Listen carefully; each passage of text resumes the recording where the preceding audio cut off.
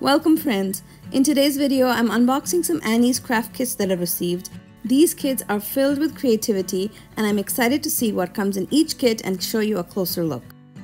When I reached out to Annie's club kit, I mentioned that I have two daughters who like to craft with me.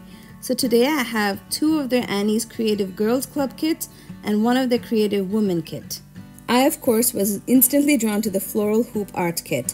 I love flowers in general. The felt flower kit looks so beautiful, and when you open it you have everything that you need to create this craft. The best part though is that it includes an instruction guide. It's a printed pamphlet that you can keep on the side and refer to, which makes it so nice because you're not reaching for your phone or another screen.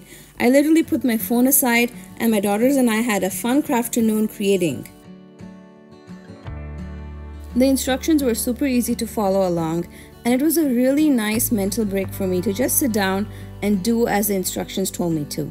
I cut felt, I glued them into flowers, and I put together a very cute floral hoop art.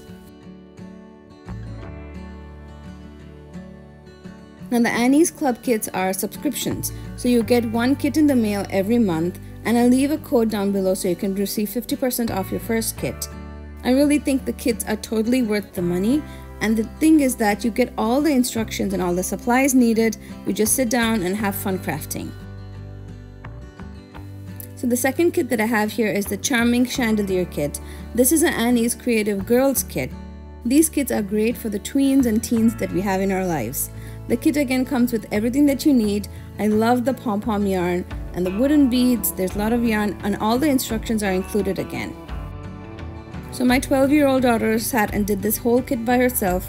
She'd never made tassels before, so she learned how to do those today, and she put together the whole chandelier without any help from me, and I was super impressed.